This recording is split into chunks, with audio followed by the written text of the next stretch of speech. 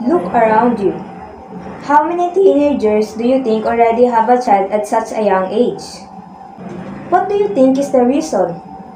Some might say lust, but I think the main reason is unprotected sex. And that's because some of them didn't know how to practice safe sex.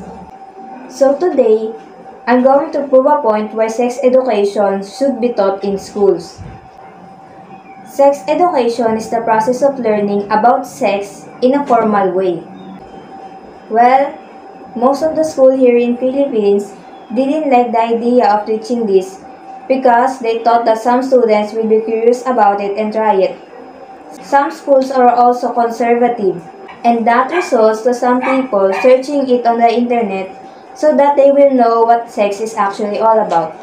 So this is an important matter because sex education can prevent many things that is happening in the world. Like for example, teenage pregnancy. If they know how to practice safe sex, then most probably cases of teenage pregnancy will go down. STIs and STDs cases will go down too. It can also help in family planning. Because due to the lack of learning, people tend to have more kids to the point that they can give them a proper life. And it can also cause overpopulation. So this is very important. I can understand that some parents might be worried for their child because of this education. But the truth is, there's nothing to be worried about. Because you don't teach something about sex to encourage someone to do it. But you teach it for them to be aware. That's all and have a good day.